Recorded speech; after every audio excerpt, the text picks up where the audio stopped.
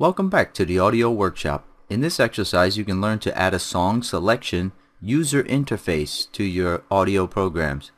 Then you can offer users potentially unlimited lists of songs to browse, select, and play. Now here you see a list, and when the user clicks one, that song starts playing.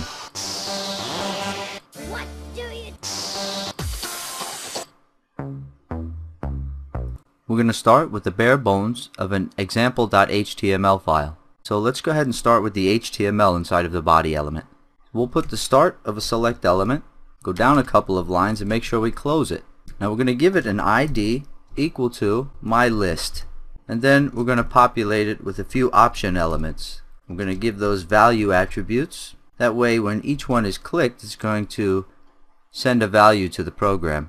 Make sure we close those option elements as well. Now for the label that I want the user to see, that's only what they're going to see in the HTML, I'm going to put the name of my first song, which is Jam On It. Then I'm going to put the actual title of the track as it appears in the folder system. Now let me show you my folder system and you'll have a better picture of what's going on. So this is my audio folder. You can see the names of my MP3 files there. Now you might be working with OGG files, and that doesn't even matter. So you can see Jam On It has underscores in between the words.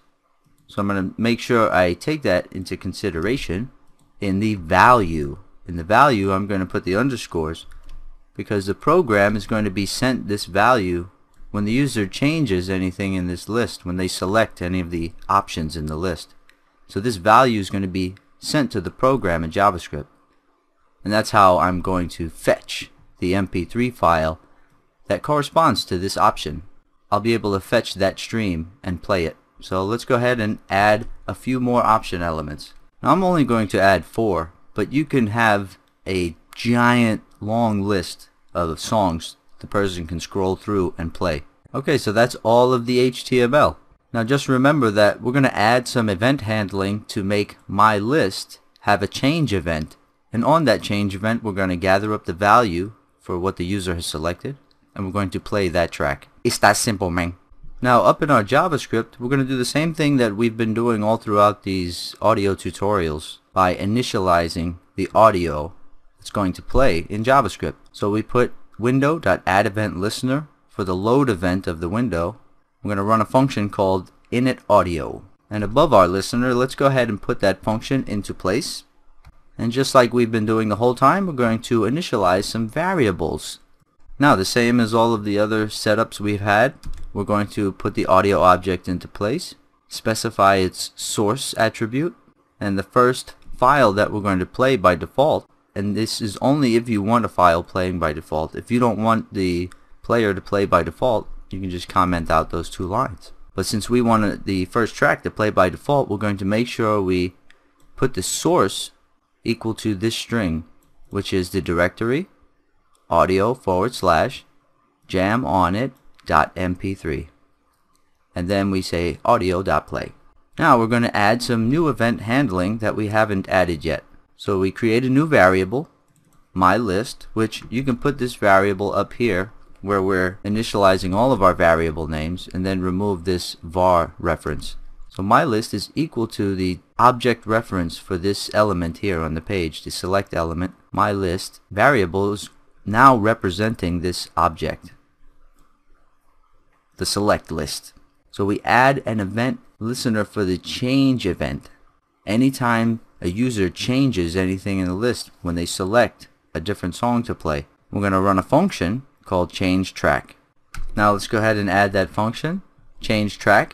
And in between the parentheses where we normally put arguments coming in, we're just going to reference the event, which is the change event for my list. And we're doing that so within the function, when we're referencing, we can say event.target to grab the element that we need to, which is my list, and then we say .value to scoop up whichever of these values is being selected. So once we have that value, we put it as the source for the audio object. We say audio.source is equal to a directory plus event.target.value plus the extension, which is .mp3. So basically you can think of it as taking one of these values and putting it right here into place, right there between the plus signs, just like we did here. So this is just a way to make the source attribute dynamic. Then once you have a new source attribute for your audio object, then you say audio.play, which makes the new song play. Now let's go ahead and run a quick test.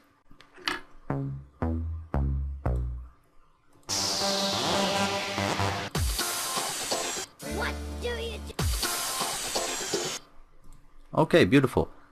Now what you can do is go into the select element and put the size attribute and set it to 4, because I have 4 songs. That means all of them will be showing by default. You see? Now all of the titles show.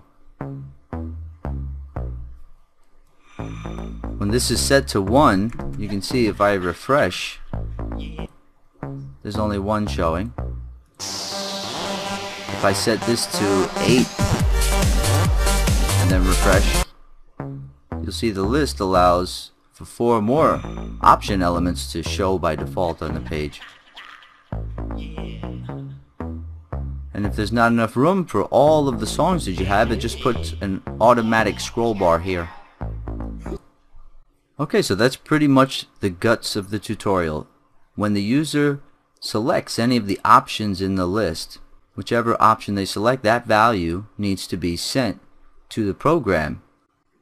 Now some of you might ask, how do I make the song playlist label each song? Like when one song ends, how do I make it go to the next song in the list and show the user highlight which song is playing in the list as each song ends? Now what you'd have to do is combine this tutorial with the tutorial that we did about programming array-based playlists. And you'll have to have your audio end event listener for the event listener for when the audio ends. You'll have to have that in place. So when the audio ends, all you have to do is switch track like we did in the other tutorial, and then you're going to update the value that's going to be for this my list. You pretty much just change its option.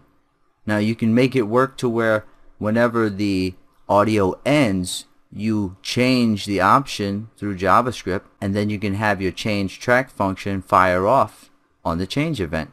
Because if you programmatically change the value for this select list, then this change track function is going to fire off because this change event handler is here.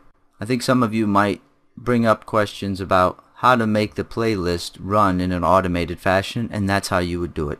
Now you can also go up here and take my list and go ahead and style it by targeting that ID in the CSS, and that gives you this.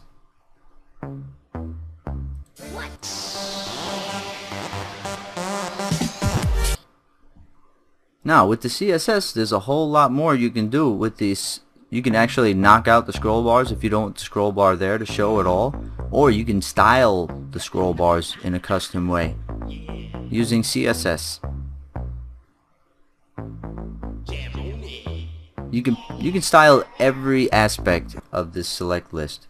And furthermore, it doesn't even have to be a select list. These could be paragraph elements here, or little divs. And I can put event handling for those divs for the click event. So or mouse down event.